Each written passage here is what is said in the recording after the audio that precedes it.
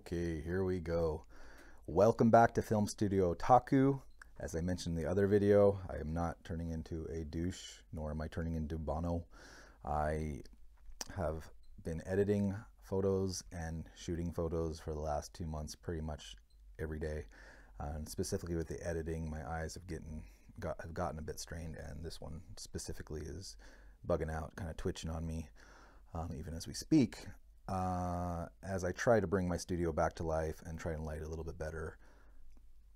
I have a light right here, as you can see, in my eyes, and it's a bit too much for me at the moment. So for the next few videos, these will be on probably, and I hope you like the changes I've made. This is all stuff I've kind of already had before, but I'm just kind of trying some different lighting. I'd like to add more to it. I don't want to go over the board. I know that's pretty colorful behind me. I do like, though, how it's popping me out. Anyways, to the point here, Nikon has released a 400mm f2.8 lens for the Z mount system, and it has a teleconverter mounted into it.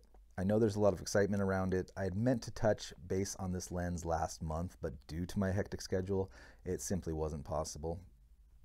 In short, I really wanted to prepare the new dreamers, the people that are just looking at the Nikon system for the first time, thanks to the Z9, for the sticker shock. It's something that I knew was coming. A lot of professionals knew was coming. The stark reality is that the lens is not something you should all be waiting on and hoping for, or should have been, and I wanted to prepare you before the release. Too late. Only a handful of people, professionals, and people with money to burn, are going to be buying this lens. For the people with the money to burn, you need to understand the weight of the lens and the size very well. And this is a task that I am definitely able to help you with.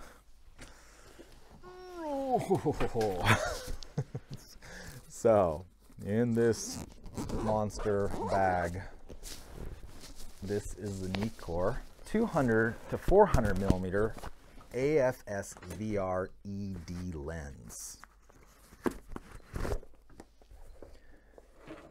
So this is actually the predecessor to the 402.8 in many ways. Although the family tree, which was kind of a straight bamboo shoot, is splitting now into an actual tree, and I'll talk more about that in a little bit. So for those wondering what 2,950 grams, or almost 3 kilograms of lens feels like, this is about 3,250 grams, so in that ballpark. And I use this on a Z6, so the Z6 being slightly lighter than the Z9. The Z9 with that 402.8 is about the same. So we're talking very similar all up weight here. So firstly, let me show you that backpack again, if I can get this out of frame. So pretty much you need this backpack or a very similar competitor's backpack if you're considering anything in a 2.5 kilogram plus range, unless you're just doing super short hikes from your car to a scenic overview or nature that's just right there. So Nikon generally supplies their own backpack with lenses like this, and mine came with one as well. I bought my lens actually used, but this backpack came to me with the lens inside from the previous owner, and it was clear the backpack has never been used for anything other than storing the lens. And I too have never taken this bag out of my house, let alone the closet. I've actually been keeping it in the box that the original Nikon box that it came with. And the reason why, well, because although it is actually very, very sturdy and great protection, its straps are simply not up to it. They look decent, right? Like decent wide straps, but with the weight of this lens, it's going to be painful after not very long. So again, maybe for a short walk from your car to a scenic overview, but at that point, what's the point of having it in the bag? You might as well just have a lens strap and carry it that way. So Nikon used to supply hard cases for these types of lenses, which were made out of metal usually, and they sometimes weighed more than the actual lenses themselves, and they're pretty much bulletproof, but the weight is just ridiculous. So the soft backpack shape storage unit thing here does make logistical sense, and might be nice for some lighter lenses, if you want to carry them around. But you know, other than saving on shipping costs and providing, in most travel situations, adequate protection for moving from point A to point B, it's just not up to spec for hiking around with it. You know, it just, yeah. It doesn't, I believe, even have, yeah, I haven't even, you know, honestly, I haven't even looked at this. It doesn't even have, this one doesn't have dual straps. This is just a singular strap. So, again, yeah, I would never want to carry all that weight on one shoulder. That would kill me personally. So the backpack I have is the previous generation from Vanguard, and it's called the Kuovio line, and this is the Kuovia 66. The newer model is a gray color, and they now call it the Alta Sky or the Alta Sky 66, presumably because Kuovia is hard enough to pronounce, let alone spell or remember. So what is Kuovia, by the way? I don't know. If anybody knows, please let me know. So names aside, this backpack is very legit. And although there are some minor gripes I have with the extra storage spaces, though ample in size, there's not a lot of separation, and I'll get into that in another review about this backpack. But the actual design of the main compartment, which is solely designed for a very large lens. See if you can get in there. Can I show you? Oh my God, this is impossible. Which is solely designed for a very large lens, is nearly perfect, creating an extremely well protected cocoon, specifically around the main front optics. Essentially, it is a sized up version of the Nikon bag in that sense of ruggedness, but again, it's just way better design. The main point is this bag, or at least this type of bag that you need if you even are considering a 2.5 kilogram plus lens, is made specifically for those lenses. Now the bag itself supposedly is 2.5 kilograms according to B&H, and though I haven't put it on the scale, I really don't think it's 2.5 kilograms. I would say 1.5 probably. Regardless, it is a heavy bag, especially if you're coming from, you know, lighter, smaller bags for smaller lenses, but it goes with the territory. Most importantly, this bag has these massive wide shoulder straps that are very well padded, and a very, very wide waist belt. And sternum strap actually is probably the only weakness. I would say I would like it thicker and padded as well. I realize it might not be as fashionable, and some guys might feel a little like they're wearing a bra if you have a really big padded sternum strap. But when I'm carrying around a massive lens and laying in the dirt photographing wildlife, I really don't care anymore what I look like. And I would personally wear a bright pink back with polka dots if it was the only choice, and it helped disperse the weight better. Okay, so the 400 2.8 lens. When they say the dimensions of the lens are 6.1 inches by 15 inches, that's without the lens hood. The lens hood, which I do have fully extended here, is actually reversible. So what they're talking about is they're talking about the length without the lens hood on. When you store it nicely, it does basically remain the same length, and I would say actually exactly the same length on this lens. But when you flip it over and you're actually using it in the field, it's nearly 2 feet of length, I believe about 21 inches. And there's no getting around the size of it or the weight.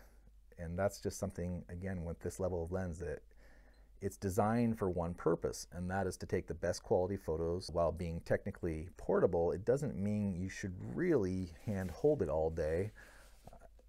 Though I do this, and I know others do. I do this with a 200, 400 millimeter. I'm telling you firsthand that my arms and hands not only hurt sometimes, my hands actually feel like they've been crushed when I wake up the next day after a long shoot. Or even sometimes in the middle of the night I wake up because of pain. Nikon's probably not going to invite me to be a Nikon ambassador anytime soon after this video for that and other obvious reasons. But I just want to get the point across, because I've noticed a trend of people buying cameras and lenses simply because they are the best and the most expensive available. And it seems to be especially a trend over the last year or two here.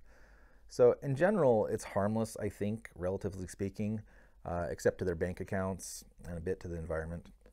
And though I think a $14,000 lens will deter most that have no business buying this kind of lens, I'm certain there will be some that just want bragging rights. So to those few idiots, hello idiots. might I humbly suggest to you, either buy a hovercraft instead and have a load of fun with the kids around your neighborhood, or buy something like this 200 to 400 millimeter or a 300 millimeter f2.8 lens, which is similar in size and weight with a brighter f2.8 aperture, and see how you feel about it. Nikon doesn't need your money for the 400 2.8 lens at this moment. Honestly, they're going to be hard pressed to keep up with demand anyways, and you'll only be delaying that lens getting into the hands of true professionals that could truly benefit from it and hopefully further their careers and make some money that they need in these hard times. So this leads me to the who, what, and why of this review.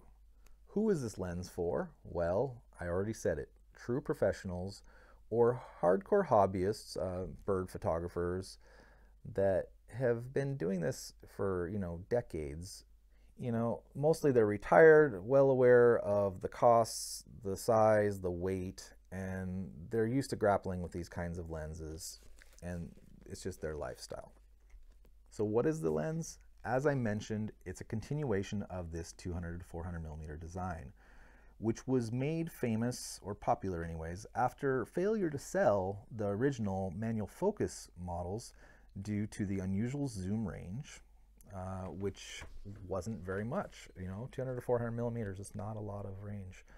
And it led the original versions to be sold for very cheap eventually, at which point Art Wolf picked up a copy just because he figured, what the hey, the price is right, and I'll give it a try.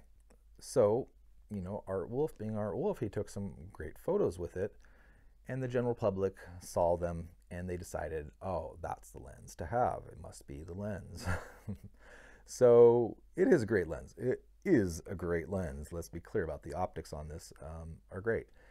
And eventually the lens became AFS, as this one is, and got VR. The VR version 1 is the one I'm holding right now. Shortly after, version 2 was made with purportedly better VR, although this copy, the VR, is spectacular, as you can see in these sample shots.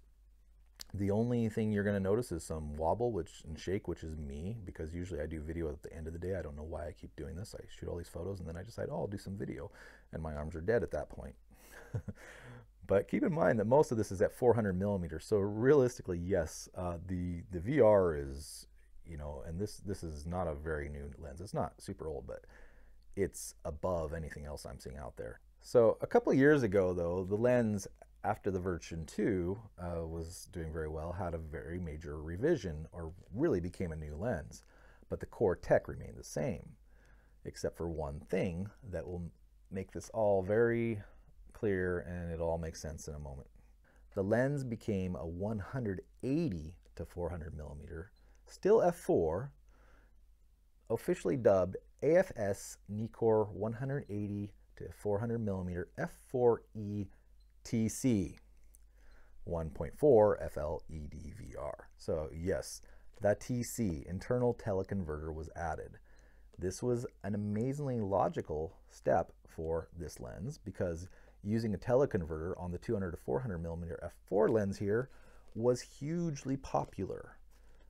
Not just any teleconverter, mind you, but the f1.4 converter.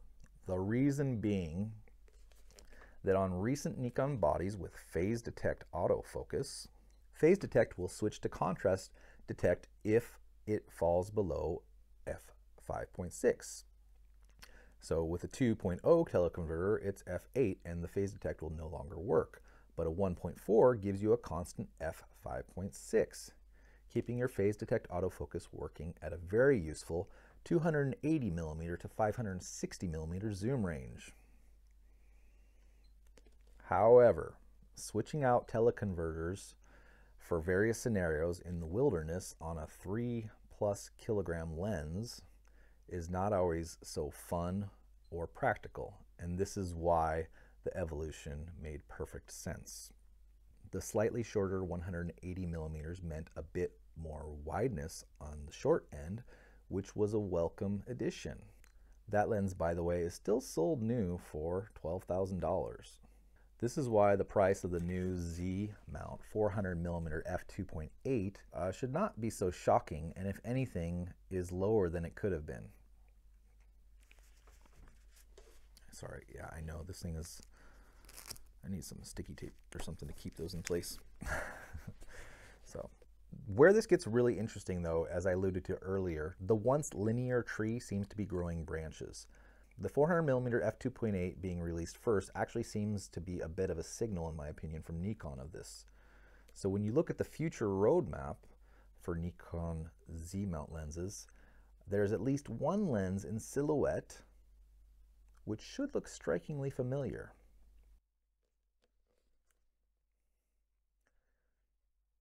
Do you see it? Well, that's the 200 to 600mm lens on their roadmap. So unless the silhouette is lying or just strikingly similar for other reasons, that is not going to be a 200 to 560mm replacement lens. That is seemingly the linear step for the lens I'm holding in my hands. So presumably they backed off on the wide end and decided to give the fans what they really wanted, which was more reach. Now, assuming this is correct, there are some questions here. And the first is it actually just a 200 to 400mm with a teleconverter, and they are cleverly hiding it with a close enough representation of the range? Or is this a true 200 to 600mm in essentially the same package as the 200 to 400mm? Because see, this is where all those complaints about mirrorless lenses not really being smaller and lighter kind of go out the window. Backing up just for a second, the 400mm f2.8 Z mount lens is nearly 3 kilograms, yes, and it is substantial.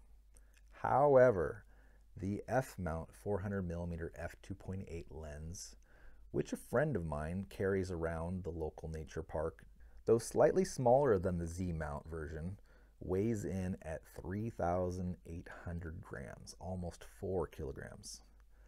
So that's about 2 pounds more weight than the Z-mount version. So it stands to reason a 200mm to 600mm lens could come in at somewhere around 3 kilograms or maybe even less, but that range that the 200 to 400mm fans are used to and comfortable with, it'll still need to be at least f4 to make the core market pounce, and also if they intend to throw the icing on the cake by continuing the teleconverter trend, I think it'll be very, very popular.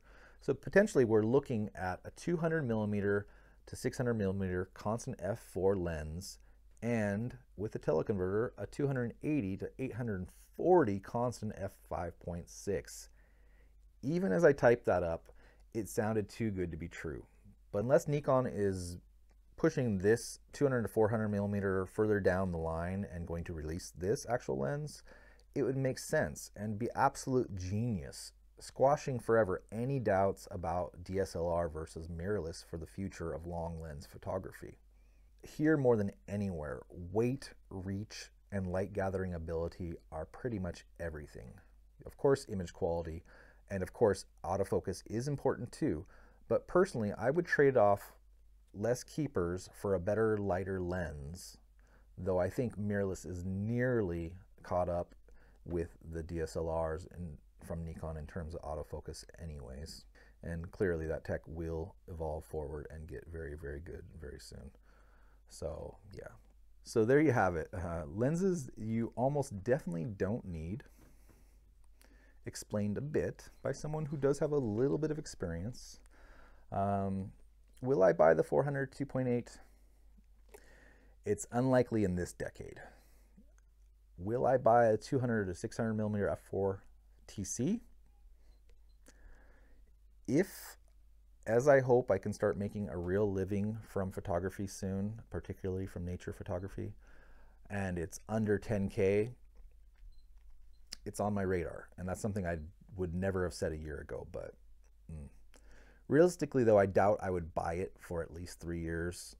I'd both be waiting for the price to drop and maybe look for it on the used market, as well as for my budget to rise. So here, to end this out, here's some of my photos and kind of my experience. Basically, you know, this is something that when you go to this level of telephoto photography, you're not doing this anymore it's a labor of love, and I mean emphasizing the labor, because when you carry around this kind of weight in a backpack, it does take its toll on you. And that's why when you walk around, at least in Japan, you know, the photographers, you will see photographers into their, you know, 60s, maybe 70s, carrying around these big lenses, but after that, they pretty much all start carrying around these little point and shoots, because as healthy as the Japanese people are, I mean, it's substantial. So if you are not somebody who likes to go hiking with a big backpack, somebody who doesn't like to carry big bags of groceries around, I don't know the example to give you that'll relate to you, but I'm just telling you again, as I'm trying to hold this up for most of this video, you notice like sometimes I'm just like, it's substantial. You could get a genuine workout just curling this thing. I mean, it's definitely it's pumped me up a bit. My stomach's getting big because I stopped biking around as much lately due to another change in my life, but that's neither here nor there. So yeah, little side notes on these types of lenses. This is customized not only with the lens cover, which I would say the Roland Pro that I got, I'd been watching other Japanese photographers and what they're using. The Roland Pro seemed popular. As with most of my goods, I bought it used and new condition, though I always look for new condition, and it's been outstanding. It does slip around a little bit, I mean, more because of the way I'm holding it right now, but I do want to like maybe put a couple well-placed double stick tapes inside to kind of keep it from slipping. But this handle, this is the Wimberley. Again, used half price. It's I think about $100 on B&H. I got it for $50.